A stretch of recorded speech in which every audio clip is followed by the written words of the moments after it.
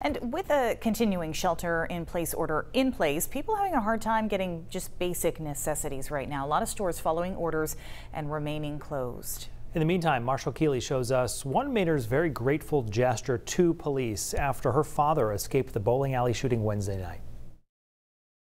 As a manhunt continues in their backyard, folks in Lisbon Falls flock to the only open grocery store in the area to stock up on necessities. There you are. Have a good day. Do you need a bag? Long lines stretch down the aisles at Food City on Lisbon Street. The store reopened to customers this morning, allowing hundreds to restock their pantries during a shelter-in-place order. Cece Eberly says she's grateful the store opened and anticipated the rush. I was on the community page and it sounded like everybody was going to try and pop down and just grab the essentials. Seems to be like they are really gathering what they would need for a couple days, because at this point we're just unsure. Food City Assistant Manager Natasha Lavoie says shoppers are carrying heavy hearts. It's really taken a hit and a toll on our community, and you can just see it on the people's faces as they're waiting in line, as they're talking to each other. Everybody's very devastated. We've not been directly impacted, but we know people that have.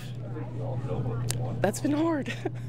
You know, hearing the stories. As we were interviewing customers, we saw two South Portland police officers carrying sandwiches and water. Durham resident Abigail Martin saw them too. When we saw the police officers and all that they've been doing for everybody here, I wanted to thank them in my own way. In a gesture of kindness, Martin paid for the officers' food. She says her father was inside just-in-time recreation during the shooting Wednesday night and managed to escape. He might not have ever made it out, but police helped him so he could be there for the rest of our family. Food City officials tell me the closures on Lisbon Street have prevented some of the deliveries to the grocery store, but they expect to be able to restock their shelves tomorrow morning. Food City is closing early today so employees can get home before dark as the search for a wanted killer continues. In Lisbon Falls, I'm Marshall Keeley, News Center, Maine.